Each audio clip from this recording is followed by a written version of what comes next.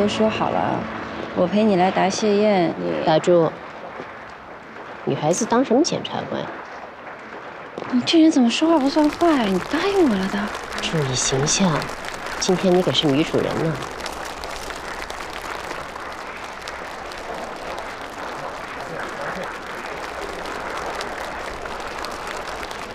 去吧。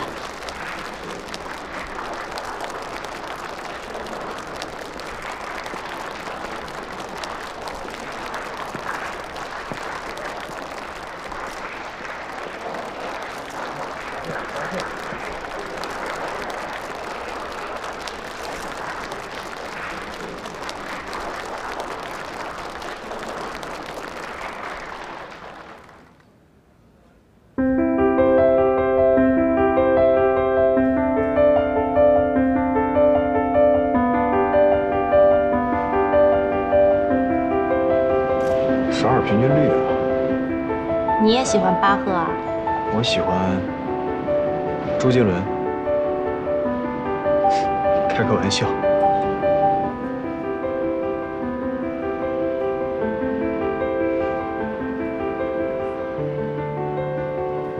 看来你是喜欢弹巴赫的人呢。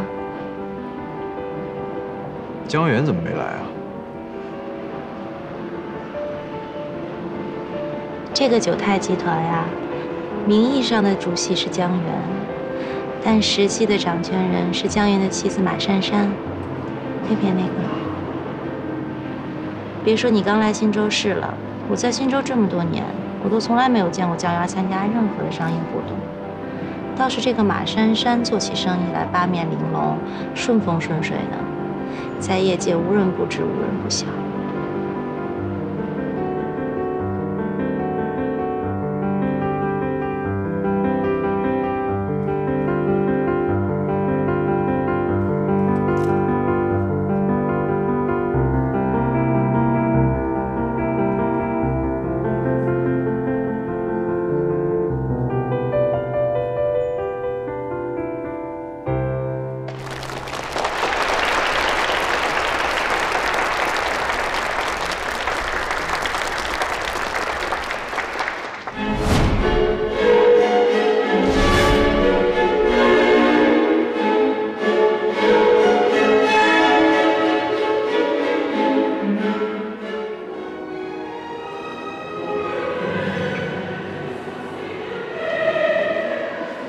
巴赫的曲子挺难的，现背的。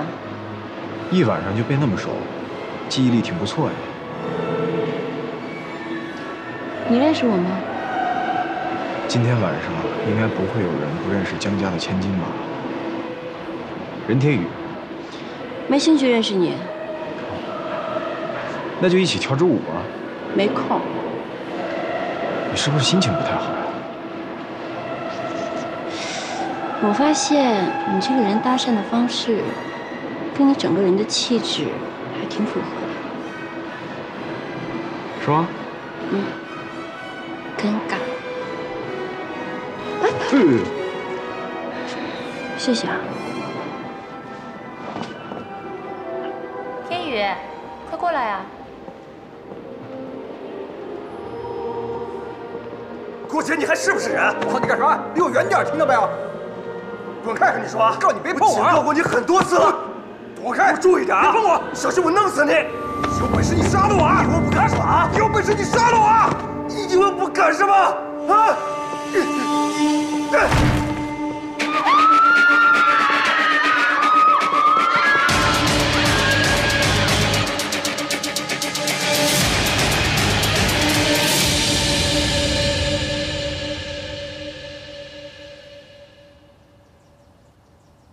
嫌疑人王伟，你在公安机关说的都属实吗？我说的都属实，他们记得属不属实我就不知道了啊。你有没有在每一次的审问笔录上签字按手印？我按手印的那些笔录，我怎么知道是不是全部的笔录呀？侦查员在审讯后有没有把笔录给你看？他给没给我看？你为什么问我呀？你问他呗。在跟我玩文字游戏吗？我不敢。你怎么问，我就怎么答。王伟，你已经坐过一次牢了，你还想再进去吗？我不想啊，但不也进来了？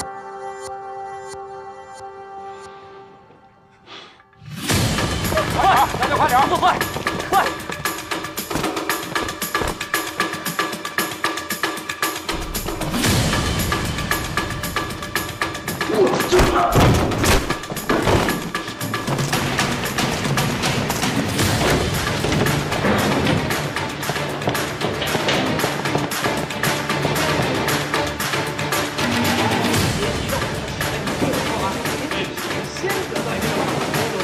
之后我们才能称为帮助。去年我就在地质网站上注册了。这是规则。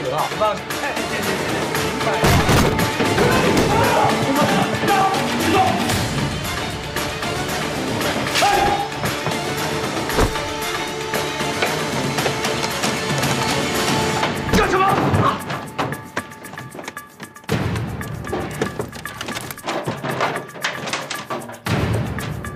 快点恢复数据，余处会引出等着呢。是，快点！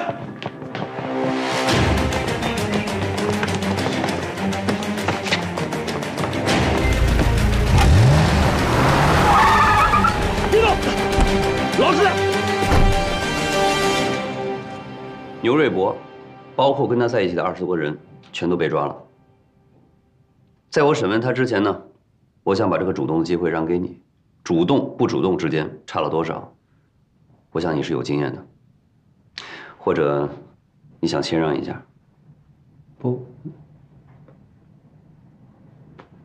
用了，你问吧。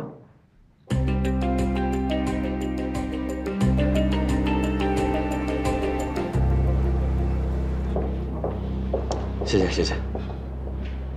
哎呀，辛苦你了。抓到了牛瑞博，咱们终于可以批捕王伟了。跟了他那么久，终于让他开口了。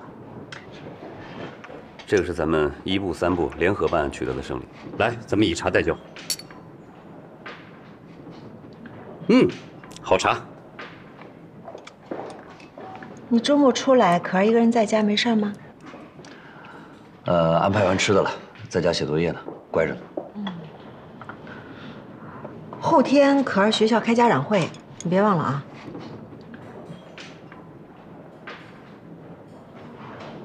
怎么，你真忘了？不是，后天是那个坠楼案开庭啊。哦，那我替你去吧。谢谢啊。不用谢。你看我这又得麻烦你。不麻烦，我是他干妈呀。是啊，你这个干妈，比我这个亲爹都称职。你也不用太自责了。最近检察院事情多，好多案子都交到你手里。可儿很懂事的，她会理解的。后天那个酒会坠楼案准备的怎么样了？哦，说是有个关键证人看到了案发过程，问题不大。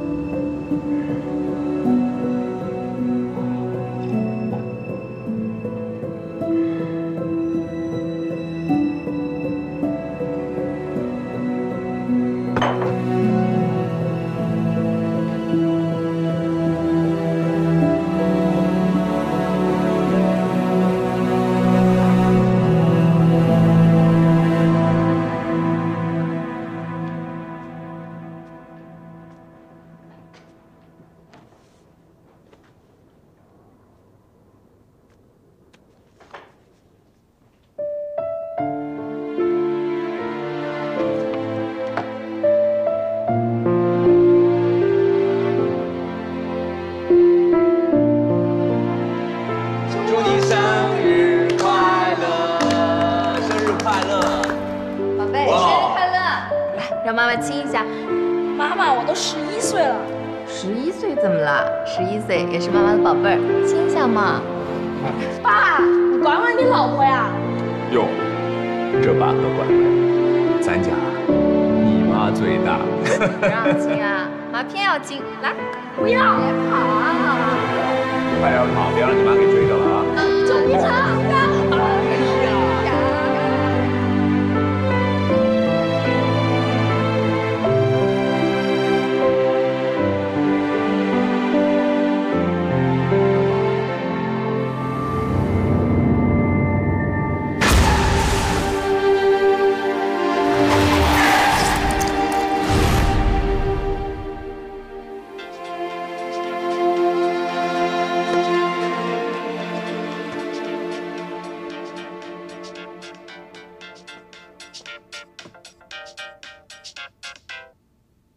喂，任律，明天开庭的酒店坠楼案资料我都发到你邮箱了。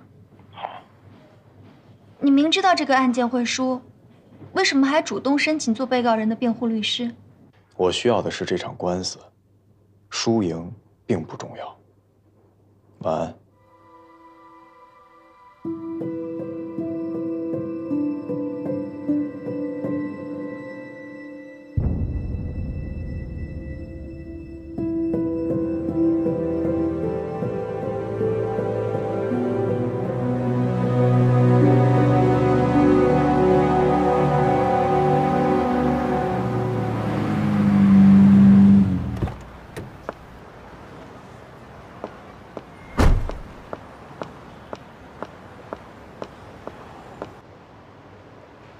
请证人姜文静到庭。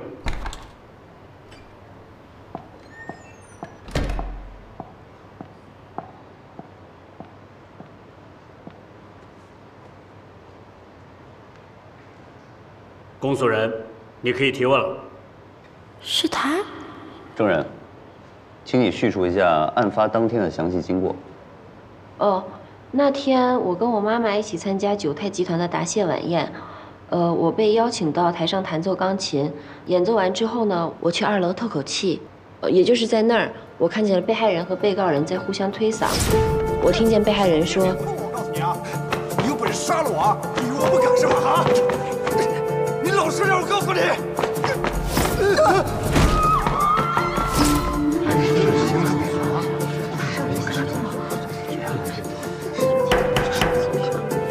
肃静。公诉人可以继续提问。证人，案件发生之后，你都做了些什么？我跑到楼下告诉大家不要靠近，保护案发现场。保安，快封锁现场！然后我让旁边的服务员赶紧打电话报警。喂，110吗？哎，你这样，怎么哪儿都有你啊？谁有口红？我有。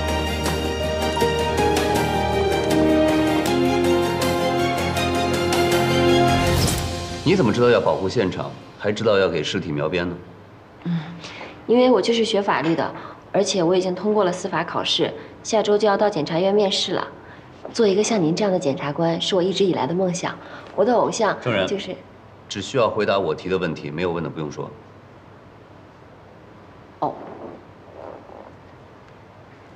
你刚才所说的相互争吵、推搡的2个男子，你以前是否见过？没有。如果再见到他们，你能认出来吗？当然，不过一位已经死了，另外一位就是这位被告人。你确定吗？确定，我记性很好的，不管是看过的书还是见过的人，我都会记得很清楚。公诉人对证人的提问暂时到这儿。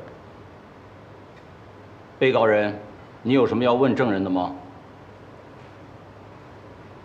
让我的辩护人问吧。辩护人。姜女士，请问案发当天大厅里有演奏音乐吗？有啊。什么曲目您还记得吗？马勒第8交响曲。记那么清楚啊？当然了，这首曲子我听了不下100遍。那您还记得案发当时想到什么段落了吗？第1乐章快板部分。这位律师，你问的这些问题都是什么意思啊？辩护人，请请注意你的提问。好，请问证人，您有看到被害人是如何坠楼的吗？应该是被王浩推下楼的。应该是。对，因为我看到他们之前在互相推搡，本来想跑过去一看究竟的，结果被立柱挡了一下，但也就挡住了几秒钟的时间，被害人就被推下去了。不要绕弯子，请直接回答我，你看到我的当事人把被害人推下楼了吗？没有，但是我看到他们之前有互相推搡。像你说的，之前的推搡，之前的行为能用来证明之后实施了犯罪吗？不能。但是，那你凭什么这么硬？因为我听见了被害人之前说“有本事你杀了我呀”，然后被告人说“你以为我不敢吗？”所以我有理由怀疑。听到这2句话的时候，你离他们有多远？直线距离大概10米。现场只有他们2个人说话吗？这我不确定。根据刚刚你跟公诉人的对话，我得知你是第一次见他们俩，也就是说，你对他们2个人的声音并不熟悉，对吗？对。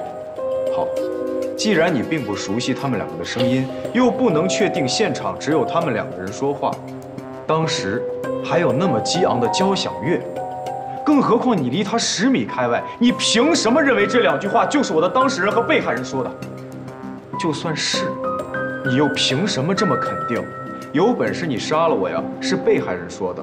你以为我不敢吗？是我的当事人说的，而不是反过来呢？因为我之前一直在注意他们2个，而且他们俩张口闭口的口型跟我听见的声音是一致的。什么？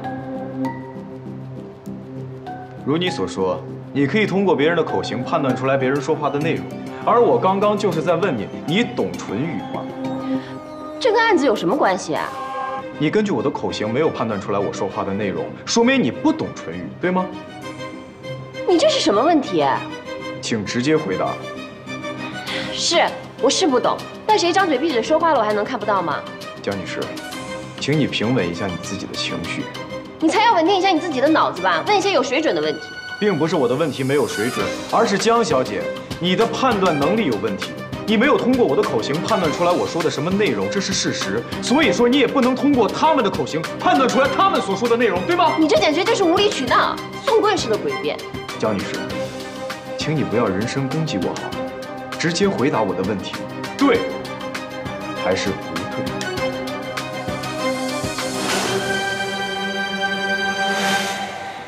对？对。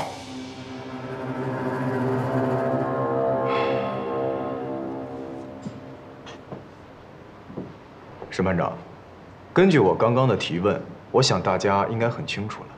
江女士只是通过我的当事人跟被害人发生了争执，且听到了几句对话，但是现场人有很多，每个人都有可能说出这几句对话，所以说她并不能认定这几句话跟我的当事人和被害人有什么直接关系，更不能断定这几句话是出自谁人之口。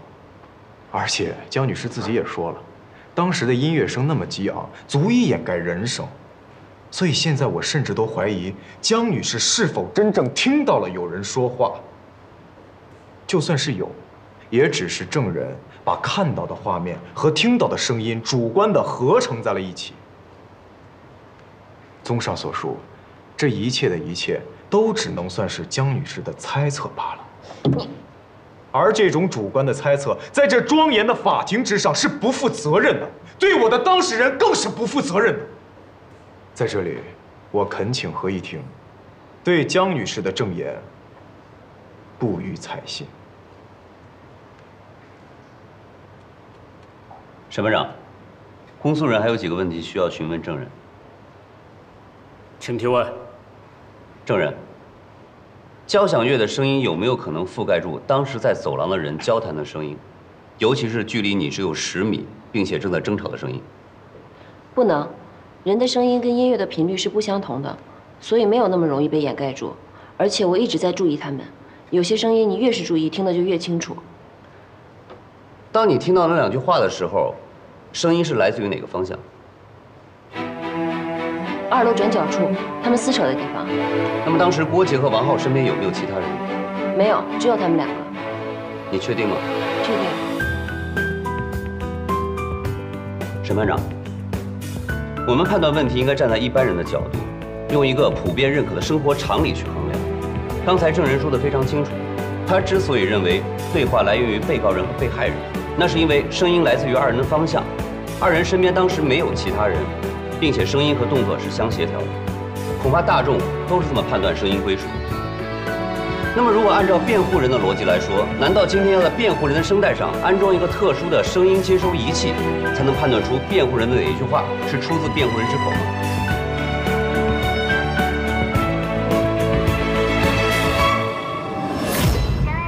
可儿，干嘛？我爸今天又没时间啊！啊，爸爸今天有事。我知道，我爸每天都有事儿。干妈来不也一样吗？快想想，想吃什么？待会儿开完家长会，干妈带你去吃大餐。赵明卫，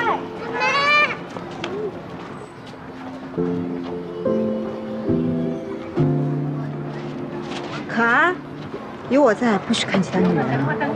快想想，待会儿吃什么？我要3包薯条，4个汉堡，还有2杯大可乐。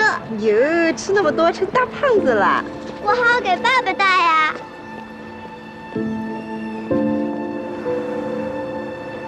听说啊，刚才法庭上的女孩还说自己想当检察官呢。她没那个心理素质。尹检察官，尹检察官，你刚才真的太厉害了，多亏了你，这次那王浩肯定能定罪。我下周就要去检察院面试了，说不定以后还能多跟您学习呢。姜文静，现在已经退庭了，我还要去忙别的事，不要再跟着我了，好吧？哦，对不起。哎，尹检察官，再见啊，咱们检察院见啊！不愧是检察官啊，讲话帅，走路帅，连病都弄帅了。不是穿上那身衣服，肯定也很帅。妈，妈，哎，妈，哎呀，你别真不理我呀，至于吗？妈，那种，你找我呀？笑什么笑？有那么好笑吗？有啊。我问你，你刚才在庭上什么意思啊？我怎么了？你说我不懂唇语，那根本就是在偷换概念。没错呀，我看你刚才挺配合的呀。配合？我那是被你绕晕了，才中了你的圈套。哈，有证据吗？我就是人证啊。那你刚才在庭上那个人证做的，可以的。你给我道歉。对不起啊，我错了。你什么你？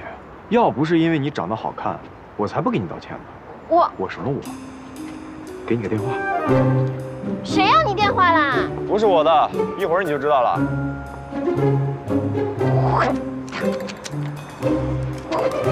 混蛋！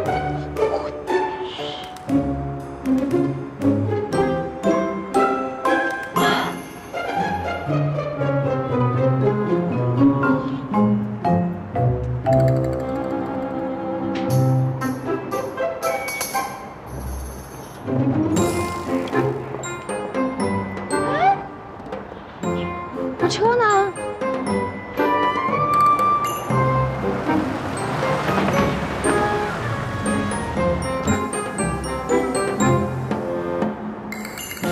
车被拖走了。啊？那怎么办啊？打电话呀，我不是给你电话了吗？哦，可惜被你扔了。啊？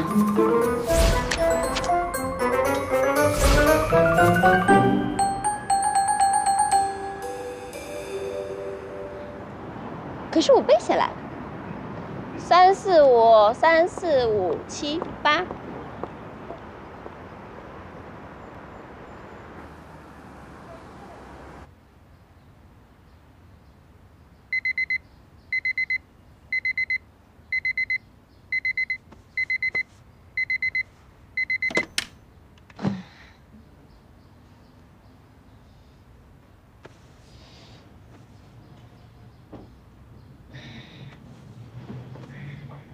唉，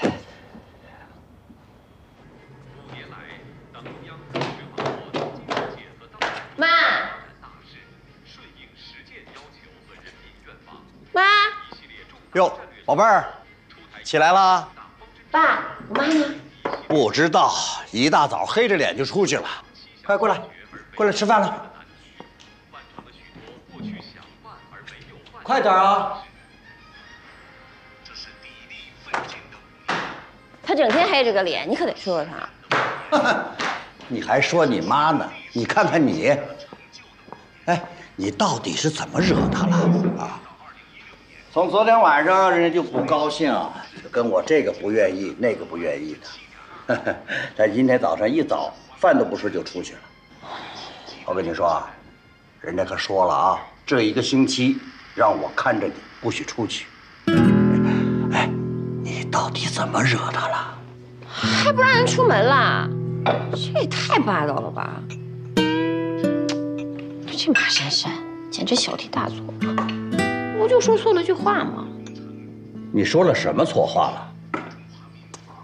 没什么，她就是更年期。啊，可不许这样说你妈妈啊！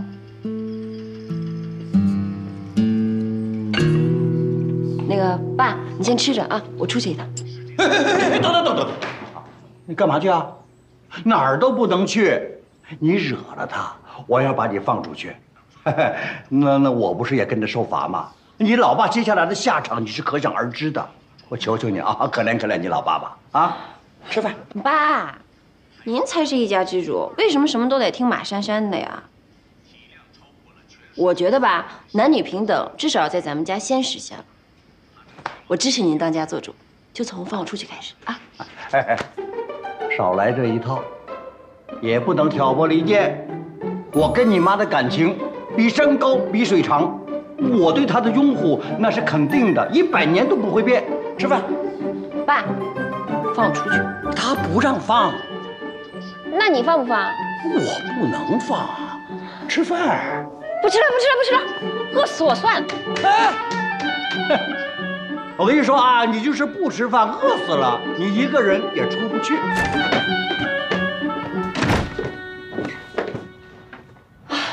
多亏那个混蛋律师，要不是他，我在庭上能说出那句话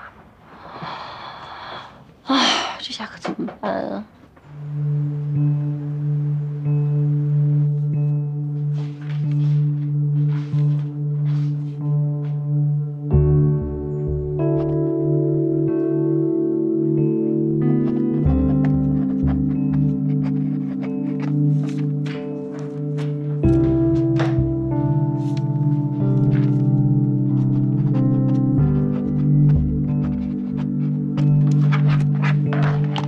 这么快就签了，不看看了？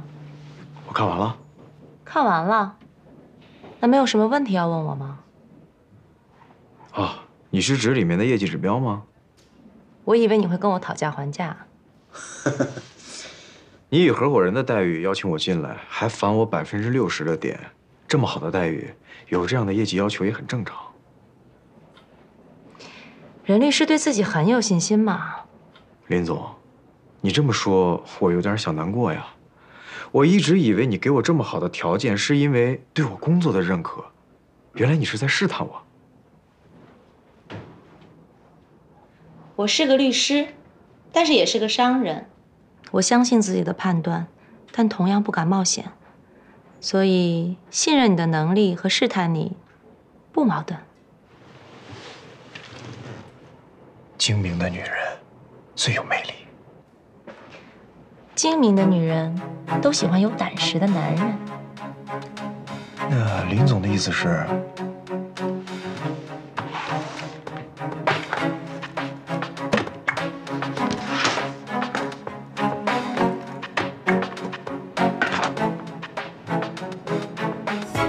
欢迎加入。合作愉快。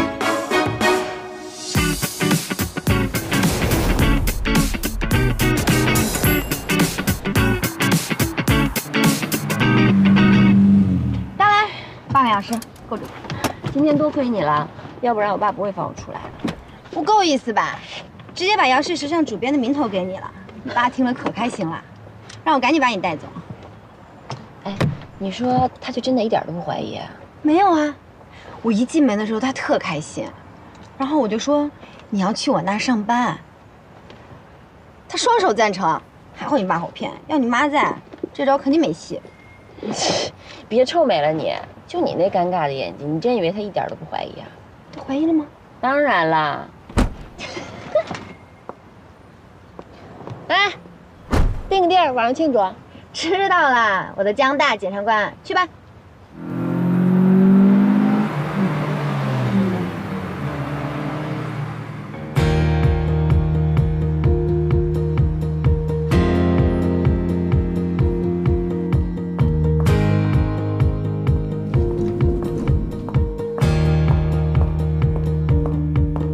刚才碰到了政治部主任，他要出去开紧急会议，所以一会儿的新人面试你来主持。哦，好，那我去准备一下，一会儿见。这个是坠楼案的一审判决书。谢谢。于检察官，你是？我是来今天面试检察官的，我叫姜文静。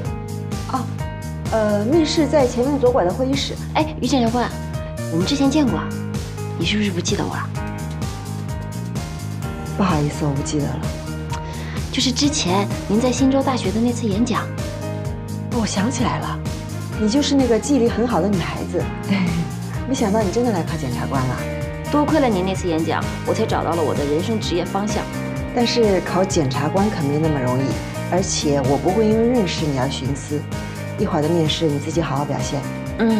我会加油的。那一会儿见。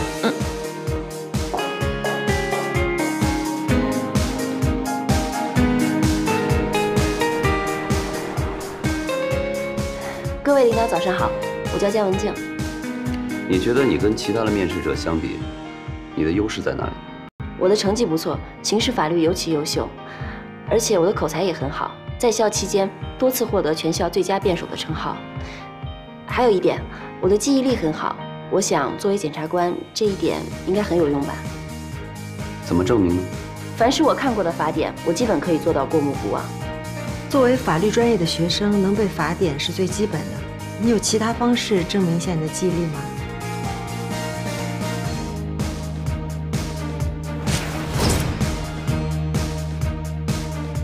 今天是我第一天来到检察院，但凡我走过的路，碰到了什么人，是如何陈设的，我都可以记得一清二楚。是吗？你说说。1楼大厅一共摆放了10盆绿植，从门口到走廊到这间会议室，一共路过了11扇门，其中第7间会议室正在装修。3楼的走廊里一共挂了12幅画，其中第4幅和第11幅是一样的图案。宣传栏里的内容是本届全市10家公诉人的公示名单，尹检察官和于检察官都榜上有名，尹检察官是第3名，于检察官是第7名。哦，对，上面还写了排名不分先后。我怎么知道这些不是你胡编的呢？他说的没错，我也有数过。还有就是尹检察官您今天穿的皮鞋跟您上次在庭上穿的皮鞋是一模一样，但却不是同一双。你怎么知道？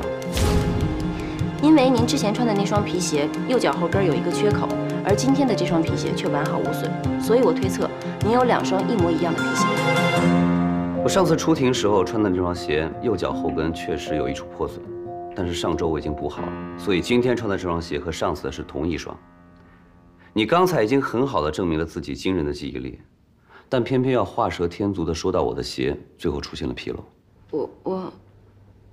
我看过你的简历，政法大学本硕连读，司法考试成绩第1。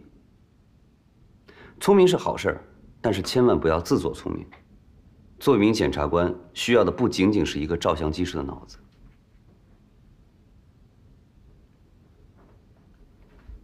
你有复盘的习惯吗？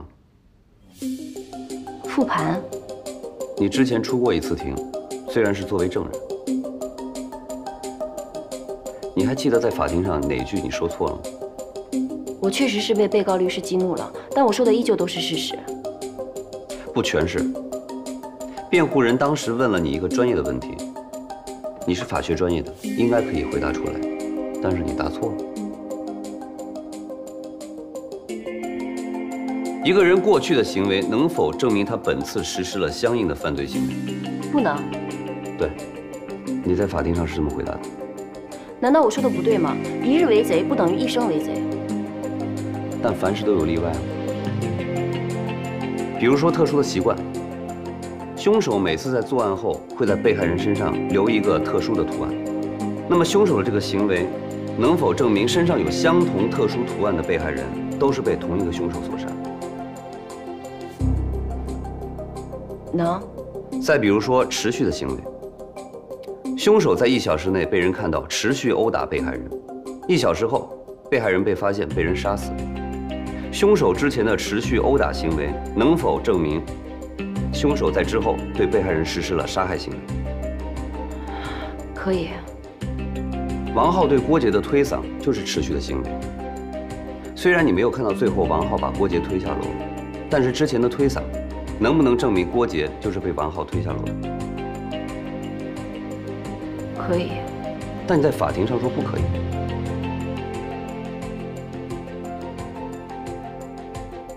没错，当时你只是一个证人，但是如果以检察官的标准来看，这样的错误你就不应该犯。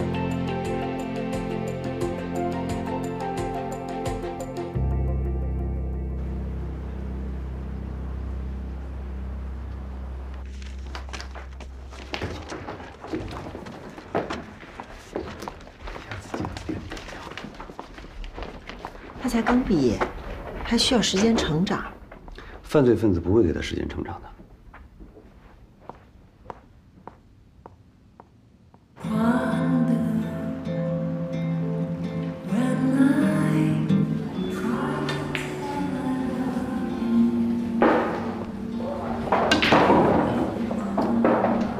你让我定位陪你喝酒庆祝，结果你自己一个人在这不停的喝。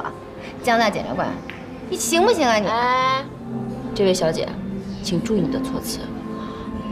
我已经当不了检察官了，以后啊，不要叫我江大检察官，就叫我江大小姐，好吗？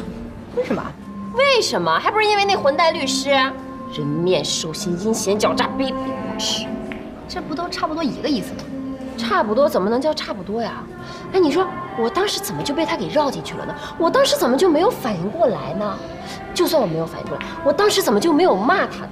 就算我没有骂他，我当时，我为什么要回答他的问题？你先冷静冷静。你现在说这些有什么用？你当时想什么呢？当时想什么？我当时不是没有反应过来吗？表真，我现在都已经当不成检察官了，你就不能让我发泄发泄吗？可以。可是你现在说的乱七八糟的，我什么都没听明白。你再这样，我走了啊！哎，我的好侄儿，你千万不要离开我，我现在特别脆弱，我现在特别需要你，好吗？那你能不能告诉我，为什么今天晚上特别的需要我，然后自己在那不停的喝酒，一点都不考虑我的感受？你都不知道我今天有多惨。江文静，表达能力不错，反应也快，但是直到目前为止，这些都停留在形式层面。你要知道，你不可能用技巧应付所有场面的。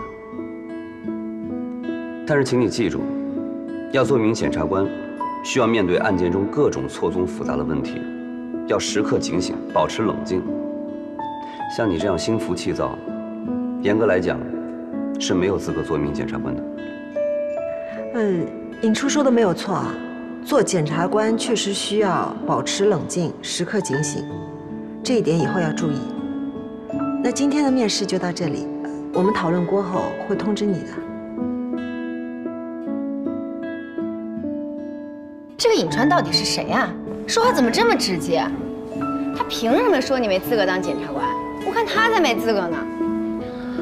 可他就是检察官呀，而且还是很厉害的那种检察官。这样，那也没关系，不当就不当吧。检察官有什么好的？赚的又不多，天天围着官司转，还接触都是不开心的事情。你干脆到我公司来上班吧，反正你今天跟你爸也是这么说的。你不想上班也行，咱们出去玩、旅游、shopping， 保证你过几天就不想当检察官了。那不行，当检察官是我一辈子的梦想，我一定可以当检察官。行，江大小姐最有志气。这位小姐，请注意你的措辞。要叫我姜大检察官。姜文静，你是不是有精神分裂啊？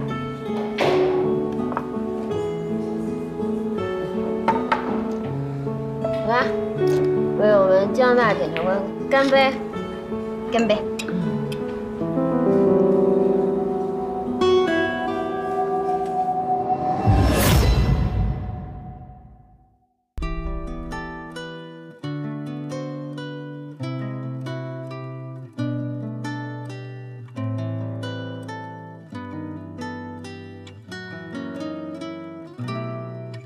这还不算够，心跳声是我的伴奏，哪怕我已经被看透，哪怕我双手在颤抖，暗流涌动着真相被隐藏在漆黑如深夜的谷底。